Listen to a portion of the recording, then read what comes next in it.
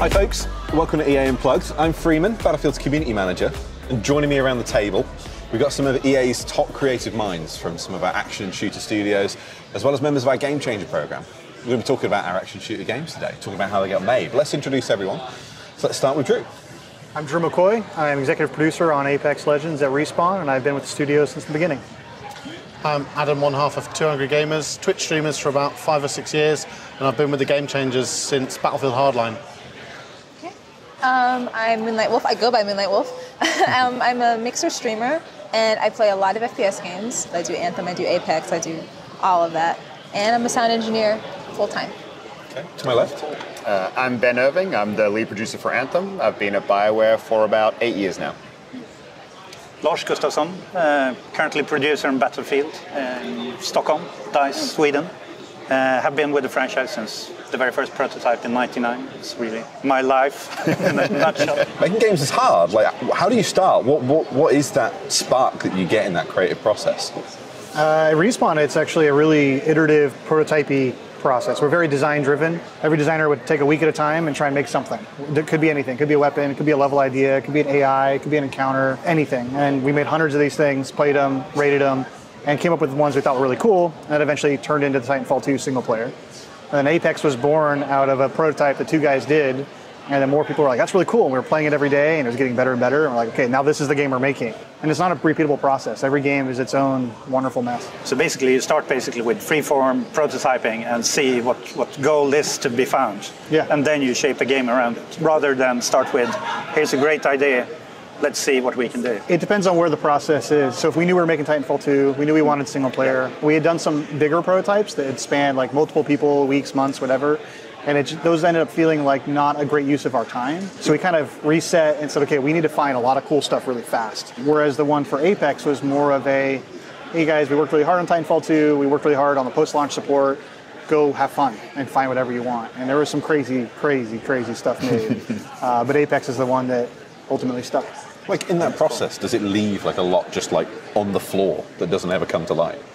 Yeah, certainly for Anthem, that's true. I mean, I think, there's lots of great ideas out there, and I think part of the challenge is the execution of it, right? And I'm sure everyone works on kind of big teams, and one challenge we have a lot is, you have this great idea, and then it's like, how do you get, say, hundreds of people to like deeply understand that same thing? So when they're all making their decisions every day, how are they always making the decisions that support that vision and that idea that you have? I don't think anyone's ever shipped a game and said, we did every single thing we wanted to do in this game. Like, it doesn't happen. So you leave things on the table with this hope that one day you get to bring them back into the game. With regards to live service, how different is it now compared to 10 years ago? There's a cost that comes with shipping. No matter how small, you could ship a one-line change to fix a bug. That still has to go through an entire process of making a build, getting it tested by your internal testers, handing it off to, certification, all these other things. Like what could seem like, oh, that'll take like an hour, right? Ends up taking like 2.5 weeks. Sometimes you wish that, okay, I've done the fix, submit.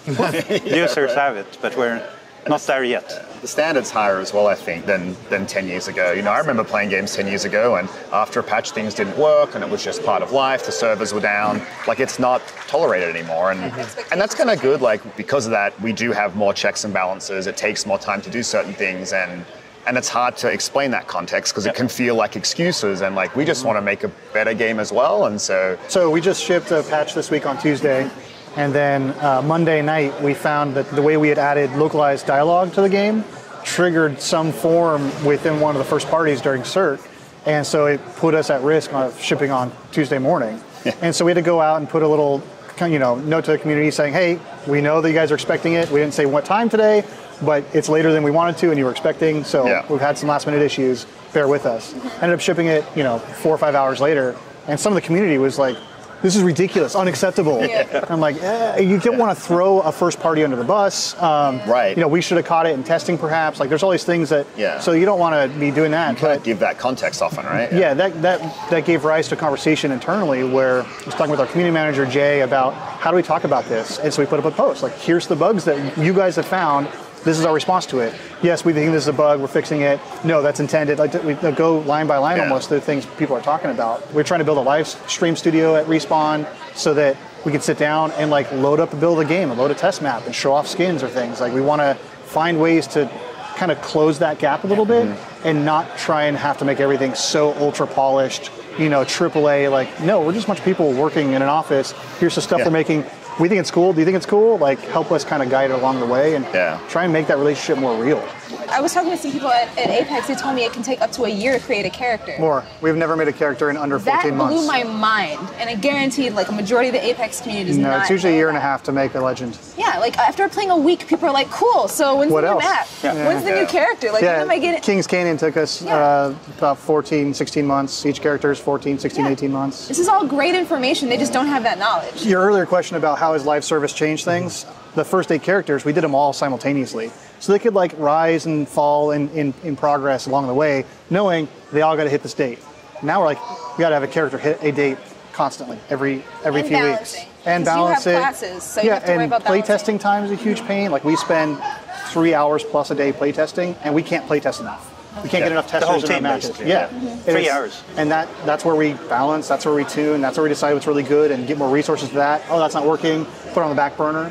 But then now we have, 4 or 5 hours a day to actually create stuff. And like there's this constant push and pull of time and not doing stuff in batches, trying to kind of pipeline things. So we have a bunch of characters all hitting different milestones every month type of stuff. And that's a learning process for us, and it's been difficult.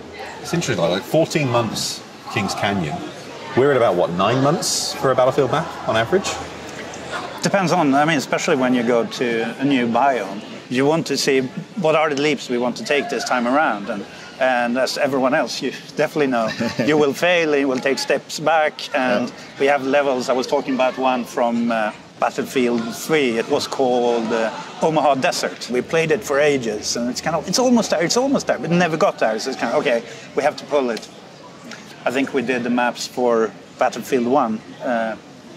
How's your French? Nivelle Nights and Prédateurs. Prédateurs. I think he said tirailleurs.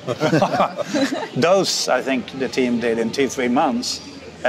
Extremely talented team, but they had all kind of They had the assets. They had the assets, and basically take whatever shortcuts you want. And I think they delivered super cool maps. Yeah. So it's all kind of how much are we pushing new boundaries versus how do we just allow ourselves to be creative. Yeah, and that's 2 multiplayer arenas on this side of the table. But then Anthem, this is a world.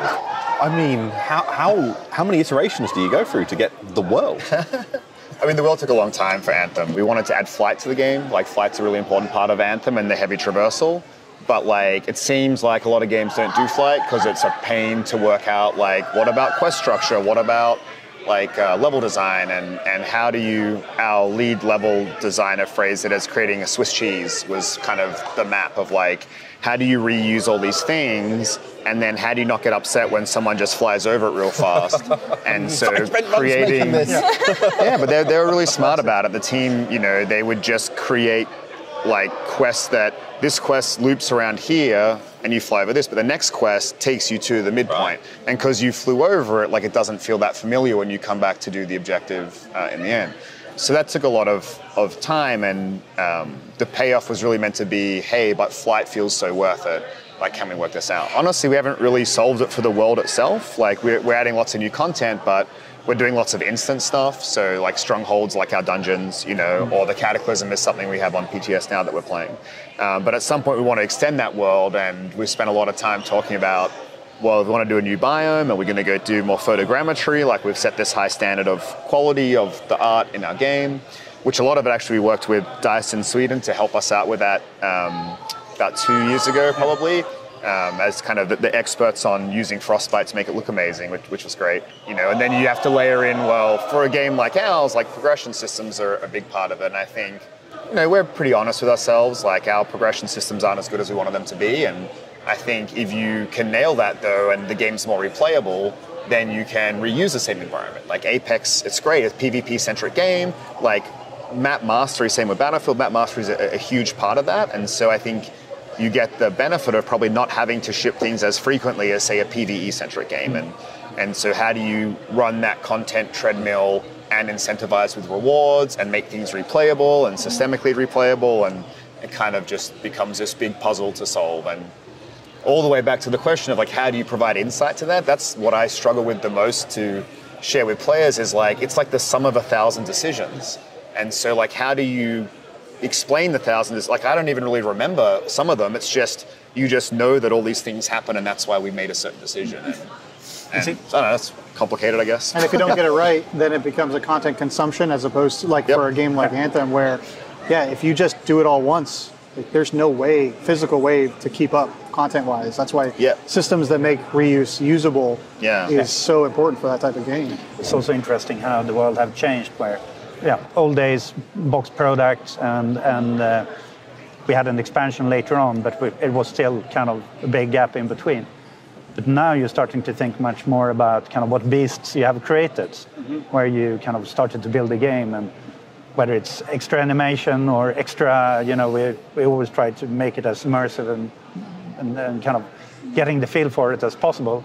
But it also means that if we're going to do more of it, it's going to be so much more kind of expensive. So it's almost at times you miss the good old days with 1942, where you had a list of vehicles and 2,400 polygons for an airplane.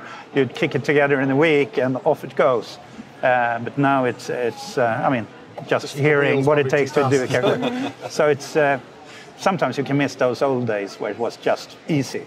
You could pump out content and try things. Yeah, there was a bunch of consternation early on in Apex because we wanted the ping system to be fully voiced by all the characters.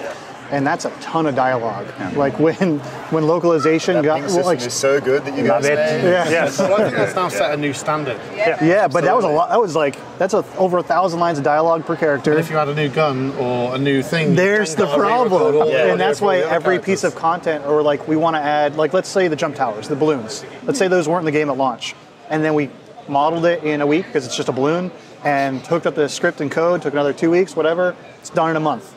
Oh no, now you got to be able to ping it. So now we got to get all those actors back into the booth. We got to write probably 30 lines per character and then have them do 2 or 3 takes that we like per line. And it's like, that made the ping system ultimately as good as it was.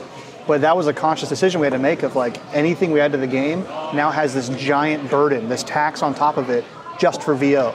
And that's, if you make those decisions without thinking through that, you paint yourself in a corner so incredibly fast, you're like, we can't ship anything.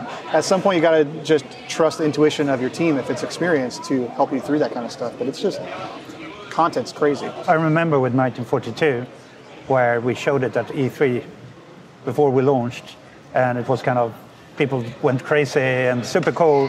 But Patrick Söderlund and Johan came back and said, it doesn't look good enough. And we kind of, but it's 64 players. We can't make it as good looking as Allied Assault. It was kind of, there's no way. But it's kind of, no, players won't care. They won't care that you have 64 players. They want it to look equally good or better.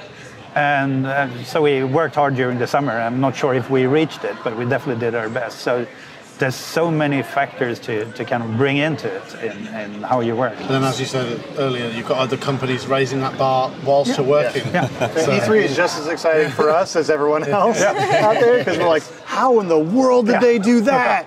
Oh, God. So the short version then. Video games are hard, but we love doing it, right? Absolutely. We love it. You have to be passionate, though. Like, I don't know how you would survive doing it if you weren't passionate. Like, there's so much tough stuff between all the creative friction and the timeline budget, whatever. And so I think passion has to be everything. Otherwise, I just why would you do something easier that probably pays more money? Like, there's just no need to do this if it's not what you live and breathe. Well, everyone, thank you for this chat. This is magnificent. And thank you to everyone for watching. Thanks for watching EA Unplugged.